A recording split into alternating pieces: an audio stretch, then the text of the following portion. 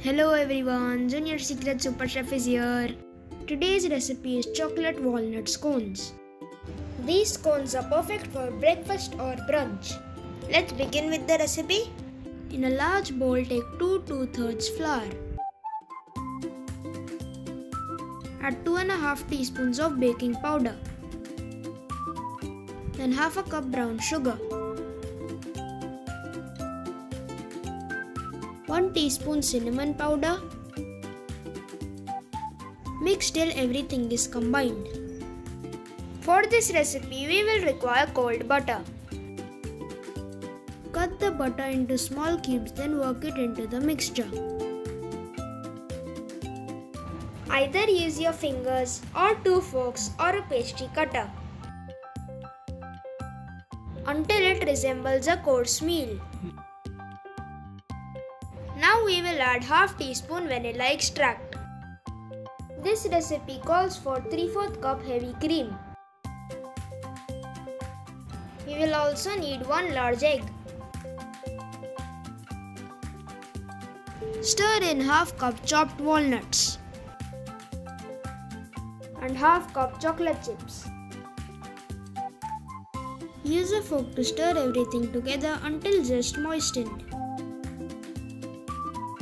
Don't worry if the dough looks saggy. Empty the loose dough out onto a clean, lightly floured work surface.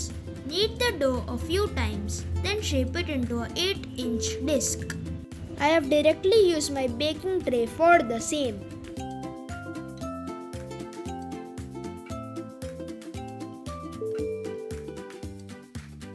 Cut the disc into 8 wedges. You can either use a pizza cutter or a knife. Use a spatula to keep them apart. Place them half to 1 inch apart. Here I have made an egg wash which includes egg and milk. Lightly brush each scone with the egg wash. Make sure to brush generously on each scone. Preheat the oven to 200 degrees Celsius and bake for 18 to 20 minutes or until light golden brown. Allow the scones to cool for 10 minutes on the baking rack. These scones are best eaten the same day. They are flaky yet tender, lightly flavored with cinnamon and vanilla and loaded with walnuts and chocolate. Sprinkle with some confectioner's sugar before serving.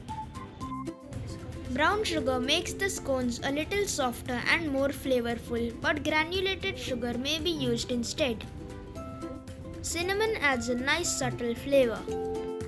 Pecans can also be used instead of walnuts. Thank you for watching my video. Do like and subscribe to my mom's channel. Thank you.